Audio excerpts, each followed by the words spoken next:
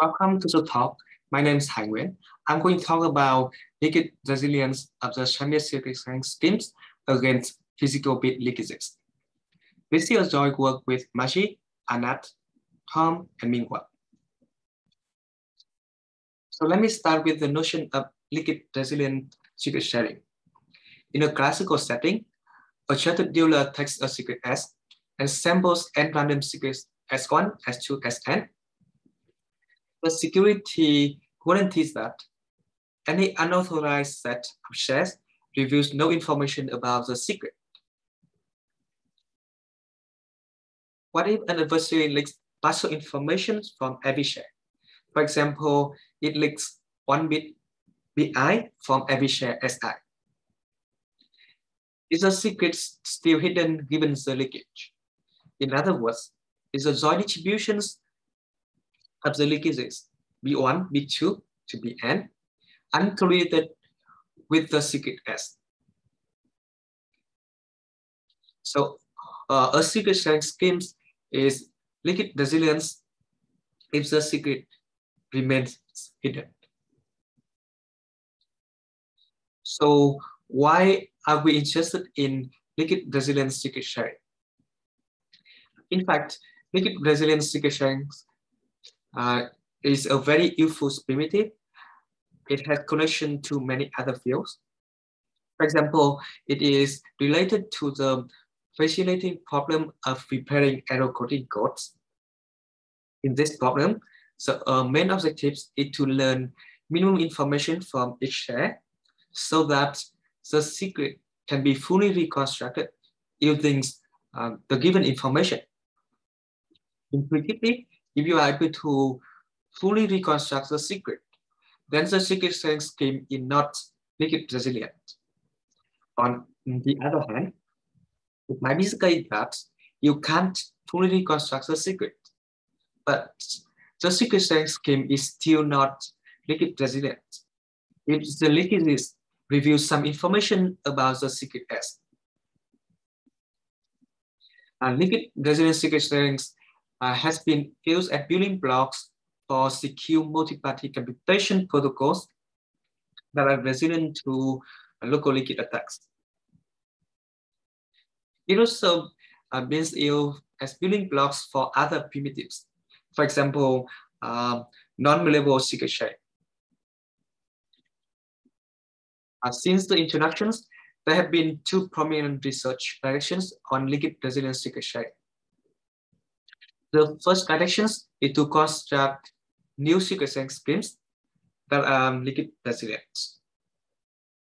So there have been a lot of fascinating work that focus on constructing new secret sharing schemes that is resilient to very sophisticated leakage attacks. However, these constructions usually incur significant overheads, and it can lose the algebraic structure. For example, it can lose the linearity structure. And sometimes the linearity is very important in applications.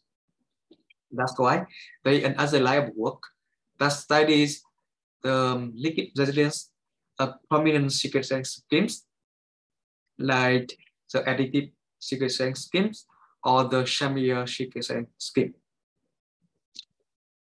And this have a significant impact on the real world implementations. Our works belong to this line of research. And next, let me introduce the context of our work before discussing the main results. We study leakage resilience of Shamir secret sharing scheme. So how does Shamir secret sharing scheme work? For a given secret S, it picks a random polynomial of degree n most k minus 1, so that the evaluation place at 0 equal to S, as you can see in the picture here. And the shares are evaluations of the polynomial at n distinct places, x1, x2, xn.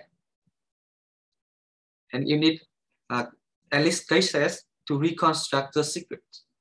And any less than k shares gives no information about the secret X.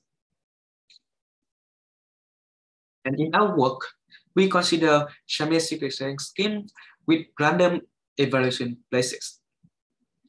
What I mean is that X1, X2, Xn are chosen uniformly at random. For the leakage model, we consider physical bit leakage. So all the shares are stored in their binary representations. For example, if the prime field of size 31, and if the share is 6, and we will store 0, 0, 1, 1, 0. And if the share is 19, then we store 1, 0, 0, 1, 1. The leakage function may learn the physical bits of the shares. For example, the least significant bit leakage of 19 is 1. So with this in mind, let me discuss our main results. So the first result is a feasibility result. Let lambda be the security parameter. Let's assume that every secret stress is an element from a prime field F, where the size of the field F is roughly to the power of lambda. Let n be the number of parties, and that case is the reconstruction threshold. And we assume that m bits are leaked from every share. So our results say that with overwhelming probability, the Shamir secret sharing scheme is local leakage resilience, as long as the total amount of leakage is less than the entropies introduced by the scheme. Here, the total amount of leakage is m times n. Because there are n parties, and each of them leaks m bit from the shares. And the total entropy is k times lambda, since each share has lambda bits. And we need exactly k shares to reconstruct the secret. And here we note that the probabilities is taken over the random choices of evaluation places. So it means that for most of evaluation places, the corresponding Shamir secret sharing schemes is leakage resilience. However, for some evaluation places, it is not leakage resilience. So our result hold for any reconstruction threshold k that is greater than or equal to 2. And here I want to emphasize that all the previous results requires the reconstruction threshold to be large. Okay? So our result enables leakage resilience of CQ multi-party computations using GMW stack. So to complement the first result, we propose a new physical bit leakage attacks. Okay? So we show that when the evaluation places are chosen badly, the Shamir secret sharing scheme is not leakage resilience from a small reconstruction threshold. Okay? So we name our attacks as parity of parity attacks. It leaks the least significant bit of each share, and then it computes a bit B as a parity of the XOR of all the leaked bits. And this is a prediction for the secret.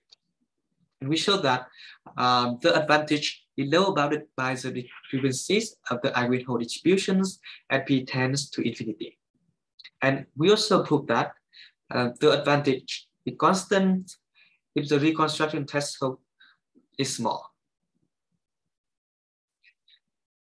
In a follow-up work, Adam et al. Proved that the advantage is at least 1 by k factorial for any reconstruction threshold k. Also, in an ongoing work, we show that, in fact, it is exponentially small in k. And this is asymptotically optimal when the number of parties is equal to the reconstruction threshold. because it matches with the upper bound in the BDIR paper. It also worth to mention that in the BDI paper, they put that one bit general leakage to get an advantage of k to the power of minus k. Here, it requires that the leakage functions in general, in not a physical bit. And next, let me position our feasibility result with the cronies related work. So BDIR showed that the Shamir secret sharings with any evaluation places is ambit leakage resilience as long as the reconstruction threshold is large enough. Okay? And when m equal to 1, the parameter delta m equal to 0.85. And it is leakage resilience against general leakage. Okay?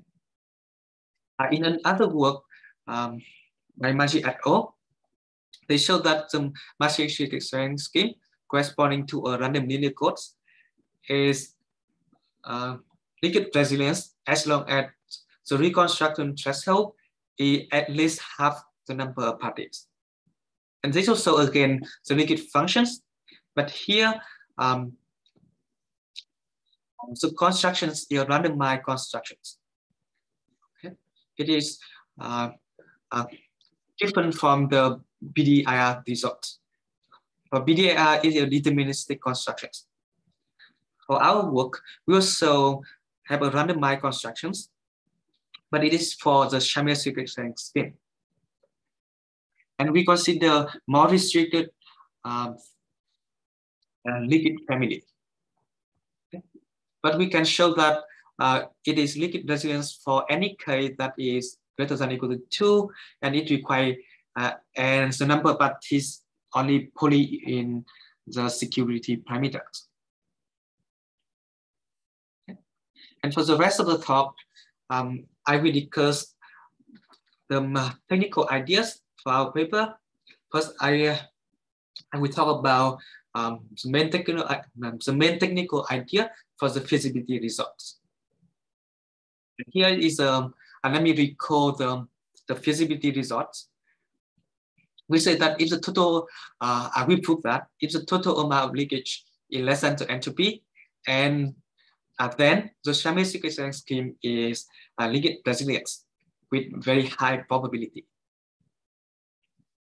Okay. So to prove this, we do the following reductions.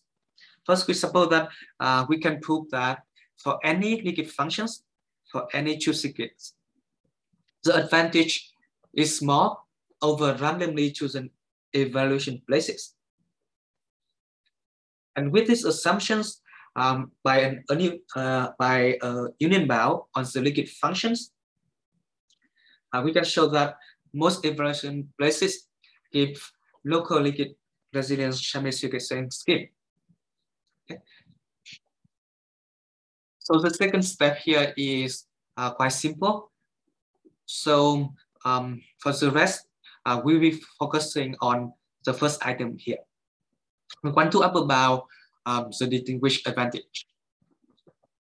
And here's an overview of how to bound this advantage. So we follow the standard Fourier analysis approach as in the PDI paper. However, we encounter some bottlenecks. To overcome these bottlenecks, we utilize the randomness of evaluation places so that we can reduce the problem to two problems. So problem A, we need a time estimations of an exponential sum. And for this problem B, we need an upper bound on the number of solutions of a system of equations. So I will discuss in more details about these two problems in the next slides. So for the first problem, suppose the leakage functions is a least significant bit leakage. And suppose also that the observed leakage is 0. Then the Winnis set is the set of all even number from 0 to p minus 1. Okay. Why? Because this number, the least significant bit of this number is 0. Okay. So we are interested in upper bounding this sum. So intuitively, this is the L1 Fourier norm of the indicator function of the set S. Okay.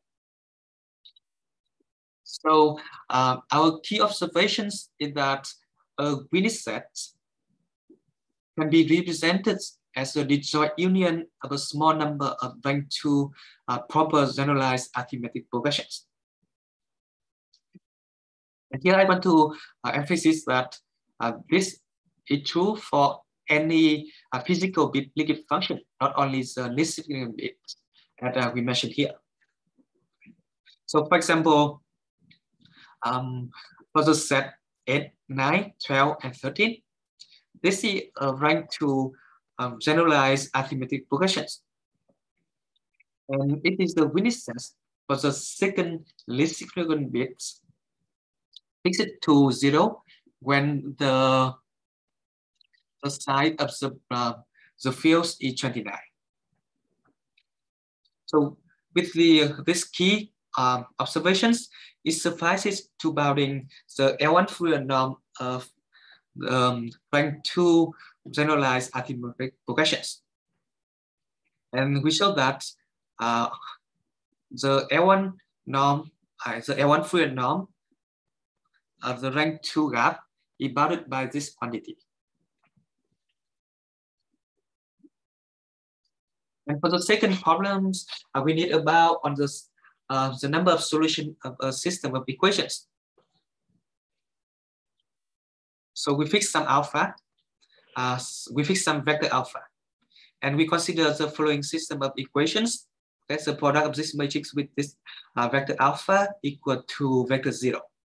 And we are interested in how many solution X for these equations. Okay. So intuitively, we fix some vector alpha, and we are interested in counting how many dual code that are the dual of the code generated by this matrix contains the vector alpha. So to bound the number of the solutions, we employ a special variance of the Bezout's theorem over a finite field. And we prove that the number of solutions is at most k factorial. Here, one interesting thing to observe is that if there is a solution, then it's easy to say that see that there are at least k factorial solutions. Why? Because any permutation of these solutions is also a solution. So we also, and our result also up about this by k factorial. So by solving these two problems, we can prove our feasibility results. Okay. For the rest of the talk, I will be discussing the technical ideas for our attack. So recall that our main objective is to show that the Shamir secret sharing scheme is not leakage resilience when the evaluation places are chosen badly for small value of k, where k is the reconstruction threshold. So we consider Shamir secret sharing scheme with the number of parties is equal to the reconstruction threshold over a prime field F. And we suppose that the size of the fields is equal to 1 modulo k. So we let alpha square, and alpha k to be all the k primitive roots of the unity. In other words, it is the solutions of these equations. And we consider k distinct evaluation places x1 equal to alpha, x2 equal to alpha square, and xk equal to alpha divided k. We will show that These evaluation places are the back evaluation place. So first observe that. So sum of the evaluations as x1, x2 to xk equal to k times s for any polynomial p. And so liquid functions like the least significant bits of the shares s1, s2 to sk. We show that the parity of parity attacks predicts the least significant bits of the ks with constant advantage for some particular secret s. Why we can observe that the advantage is 0 or statistically close to 0 for a random secret s. So by an averaging argument, we can show that the parity of parities attacks distinguishes two secrets with a constant advantage. Okay. And here is some more details for the advantage. We prove that it is a constant for any k equal to 2 or 3. And we also show that it is constant for small value of k by experiment. And actually, the advantage is lower bounded by the discrepancy of the eigenvalue distributions as p tends to infinity. And we note that the discrepancy of the eigenvalue distributions is at least 1 by k factorial, 1 by k factorial if it's not equal to 0. And also from the experimental results, we conjecture that the advantage is exponentially small in k. And as mentioned earlier, this is proven by a subsequent work. And lastly, I want to remark that our text naturally extend to evaluation places that form a closed set of alpha, alpha square, alpha k. And when the number of parties is strictly greater than the reconstruction threshold, one can choose the remainder of evaluation places arbitrarily. And we can still get the same advantage using the same analysis. Okay. This concludes my talk. Thanks you for listening.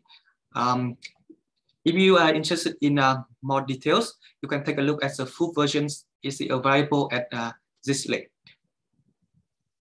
And thanks you again.